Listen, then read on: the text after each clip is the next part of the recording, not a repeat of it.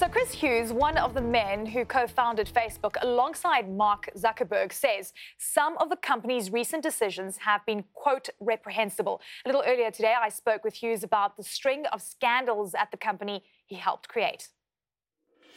I'm watching it, and I think, like you and probably many of your viewers, trying to keep up. I mean, it seems like every single day there's some new revelation, there's some new headline about what either Mark Zuckerberg or the leadership team over there has done. And I mean, particularly in the past few weeks, I mean, so much of these decisions have been reprehensible. I mean, the memos, the research.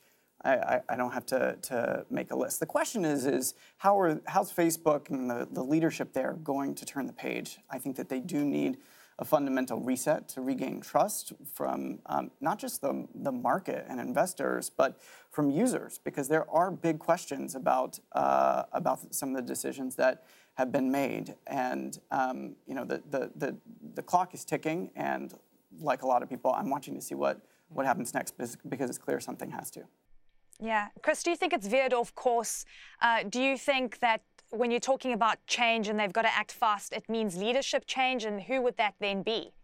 I mean, I think leadership change is certainly something that a lot of people are talking about. I'll let Mark Zuckerberg and the Facebook board decide what they want to do in terms of leading their own company, but there has to be accountability. I mean, this idea that that no one can be held accountable in the long run, not just for the issues that have cropped up recently with privacy, but also for the election meddling that happened in 2016. They're making a lot of efforts to change things, but the problem is the message that they're sending is getting